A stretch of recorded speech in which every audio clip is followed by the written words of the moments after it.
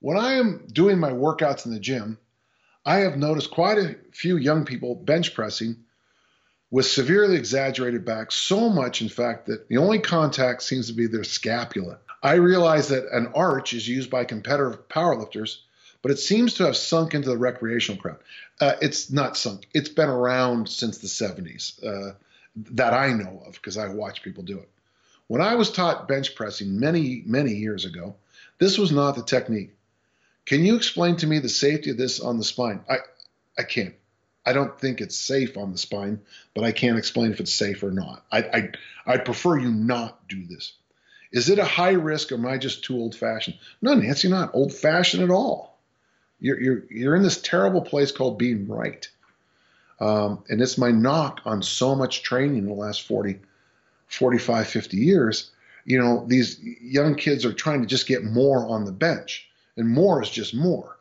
The hard thing is all that tossing like this isn't going to carry over in the field of play or even for the physiques that they're trying to build.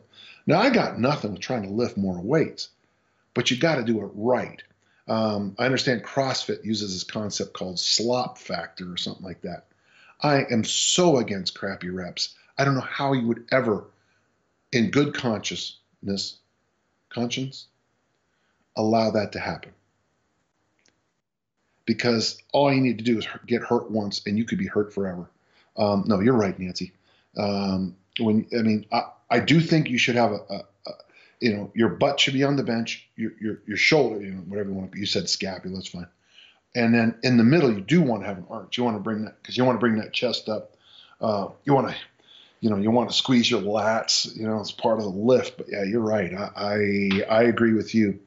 But I also see, Nancy, you could ask the same question about these back squats that people do in the gym where they get to 1/8, their knees barely bend, that nonsense. Or the guys who do good mornings instead of squatting and they call it a squat.